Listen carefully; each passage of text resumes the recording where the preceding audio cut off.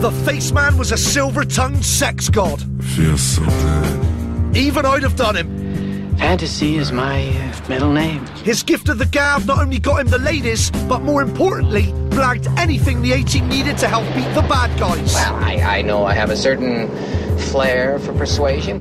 The smooth-talking bastard. Dirk Benedict, a.k.a. Face from the A-Team. Wrong guy. Dirk, my name is Justin. I'm from Channel 4 in England. Well, you're a long way from home. I'm a long you way must from be home. lost. Doing a show called Bring Back the A-Team, and of course you were Oh, a big part of the show. You remember the A-Team? I do. Thank God. I started that, as I remember. I was big in that show. I carried that show Can I pretty sit? much. Can I sit, do you think? Sure. Thank you. Dirk, is this all right?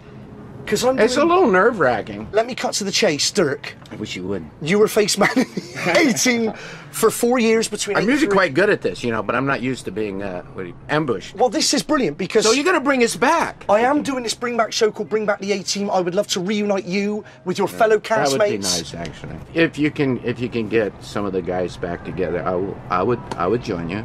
Come on. There you have it. Dirk Benedict. I love it when a plan comes together. Good times. All right.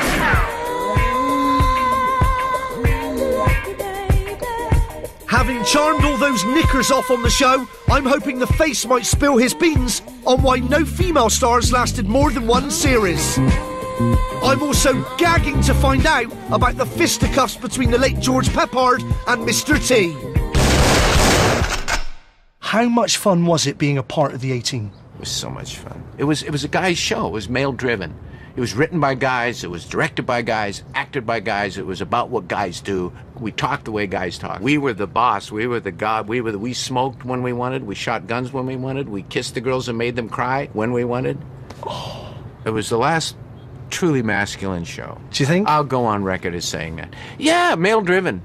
It's all, the feminization of television is complete. It's all watched by women, it's run by women, written for women. Guys on it talk the way women want guys to talk. They don't talk like guys. It's just this feminist fantasy, so. So you think in the A-Team back then, you were all, I mean, real guys, it was a real guy show. It was! Guns and it was women. Young kids, young boys liked us. And older girls liked us. Moms liked to watch us, because we were guys, and women like to watch guys. I'm sorry, I know that's kind of a sexist statement, but they like it was kind of appealing to watch George Peppard be so confident and so sure. Off camera, were you all guys? Did that kind of sense of, you know, testosterone kind of prevail? Well, late Thursdays I occasionally dress up, but after 10. Other than that, pretty much. The thing is, though, Dirk, I mean, there were a couple of big female characters in that show. We had Amy, first of all, and then, of course, Amy was replaced by Tonya. The problem with Amy, Melinda Cooley, she wanted to be a guy. Dwight and I pleaded with her to play the girl.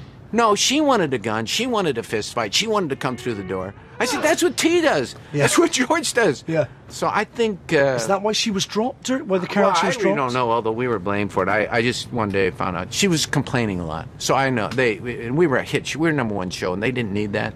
And I think they just thought, you know, this is tiresome. Do you think Mr. T became the star of the show and George Peppard didn't like that because Peppard, of course, was the Hollywood guy? Mr. Peppard did not realize what a big star Mr. T was before the show. You know, he did Rocky.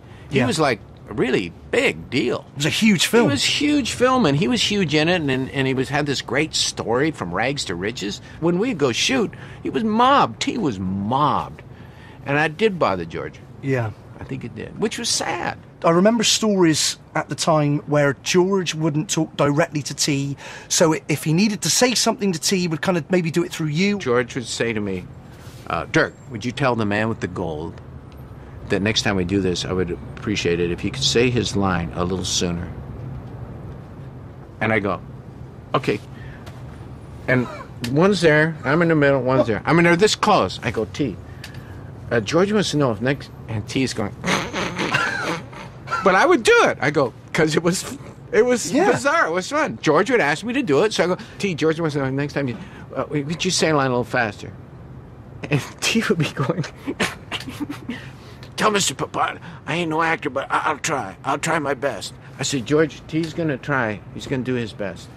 Okay. That's crazy. It's crazy. It's funny.